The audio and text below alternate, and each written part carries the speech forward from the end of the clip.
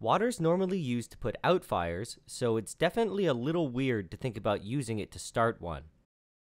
In general, to start a fire, we just need to reach the ignition temperature of our fuel, and there are a lot of ways to do this. We normally use a match or a lighter, but we could also use hot air, or in this case, hot steam. Once we reach the right temperature though, the fire will start and it doesn't really matter how we got there. So to do this demonstration, it's pretty simple and everything that's needed is shown here.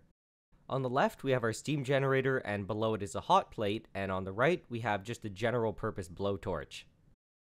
To make the steam generator, it's really simple. All we need is a flask, a stopper with a hole in it, and a little bit of copper tubing. Once we turn on the hot plate and we start to boil the water, we start to generate steam and we get a nice flow out of the copper tubing. If you look at the copper tubing, you'll notice that it's crimped a little in the middle, and this is to slow down the flow of steam. Our goal is to heat up the steam using our blowtorch, but if it's moving too quickly, we won't be able to heat it up enough. When we look at the end of the copper tubing, we see we have a nice flow, but what we're seeing is actually not steam, it's water vapor. Steam itself is invisible and it's above 100 C, but the water vapor that we're seeing is below 100 C. The moment steam is generated from water, it cools down when it touches air. As it cools down, it recondenses and forms extremely small dispersed water droplets. The small dispersed water droplets are in suspension in air, and it's like fog or mist. So as long as we can see what's coming out of the front of the tubing, we know that it's mostly water vapor and not steam.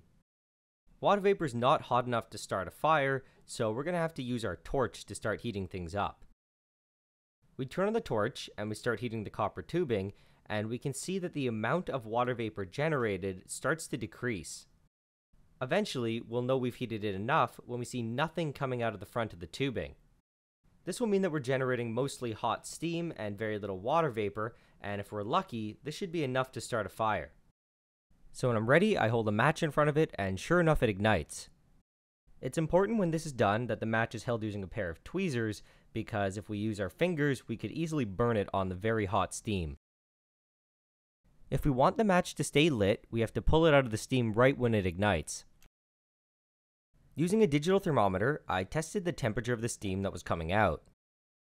I was honestly a little surprised because I was expecting to be somewhere like 200 C, when in reality it was between 350 and 400 C. The match head is able to ignite because it contains its own chemical supply of oxygen, but the paper part of the match doesn't have this.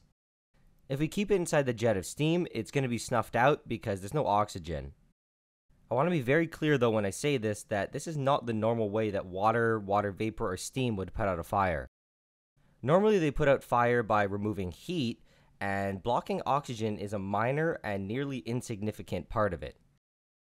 This is just a very special case because we have a very small fire and a strong jet of concentrated steam.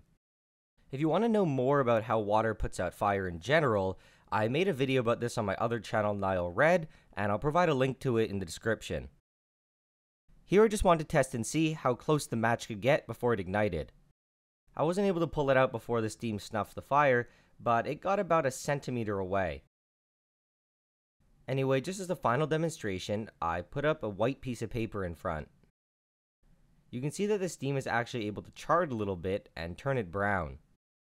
This usually happens to things like paper when they're heated up enough to their ignition temperature, but the environment is very low in oxygen. When the oxygen is too low, it can't sustain full-on combustion, but it can lead to smoldering. If the smoldering material then comes in contact with an oxygen supply, it could lead to full-on combustion. Anyway, just as a quick conclusion, the purpose of this video is to show just how important temperature is for starting a fire. In most cases, it doesn't matter what medium or method you use, as long as you get to the ignition temperature of the substance, you can initiate combustion. Anyway, that's all I really have to say for now. If you guys have any suggestions for future everyday science videos, please let me know in the comments.